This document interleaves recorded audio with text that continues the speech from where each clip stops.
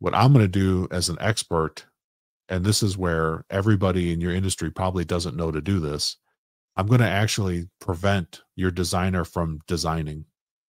We're going to keep things conversational as long as possible and only let them draw and spend labor hours outside of meetings where we're just finding out information.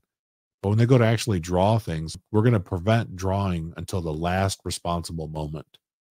And we're going to prevent engineering until the last responsible moment. So like if you've got some like some land acquisition issues or some easement issues, like it does us no good to create a design